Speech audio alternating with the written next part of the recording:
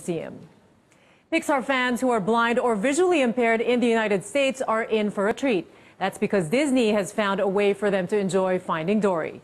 Differently abled filmgoers can bring an iPhone or iPad and earbuds and use the Disney Movies Anywhere app. The app will listen to the theater's audio and insert narration in between dialogues for them. The service is designed for people who can't always track the action visually.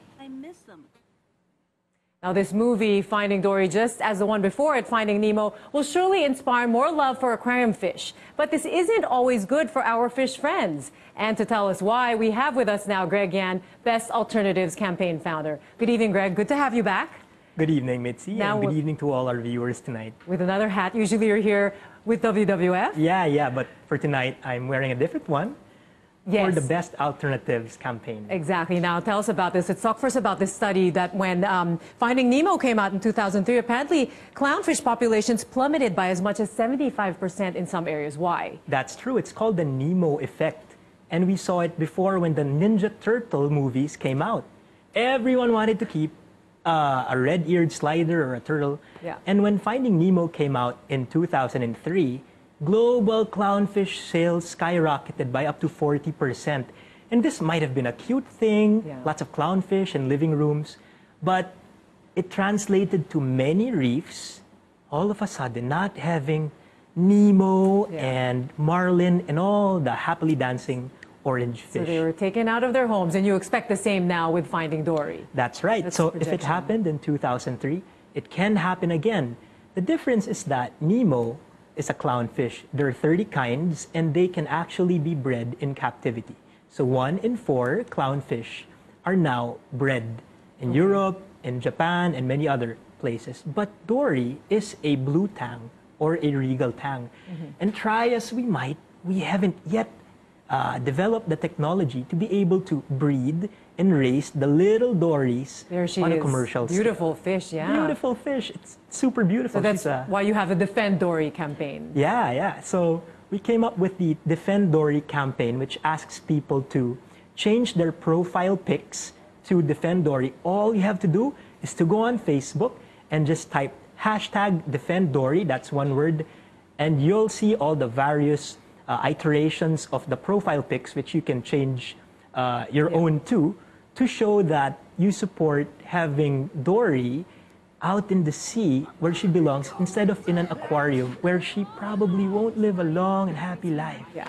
So what can people do aside from lending support online? What should we do then? All right. So there are many solutions. Number one, and this is very clear, for in the 2 movies, the message is that people should actually see Nemo and Dory out in the sea. Yes. Where they belong. And we're in the Philippines. It's the best diving spot in the world. If you must keep fish, you can keep freshwater fish. Easier, and they're farmed. But if you must keep marine aquarium fish, study it first before you make that purchase. Because saltwater fish aren't like flowers. You put them in an aquarium, they're hard they die. To yeah. These are living beings. And so when we buy them, we have a God-given duty to keep them alive. So that's what the Defend Dory campaign is all about. And we hope that the movement snowballs even further. It's now moving both here in the Philippines and in other countries like the United States. And we hope that we can make sure that Dory keeps on swimming. So what happens? I mean, how are the stocks now? If this is not done, what's going to happen to these fish stocks? All right. The thing is, the marine aquarium trade is a major industry. In the Philippines is the world's largest exporter of marine aquarium fish. Most Pinoys don't know this because what we know of saltwater fish would be what we see in Cartimar. Yeah. And that is just a small portion of how big this industry really is.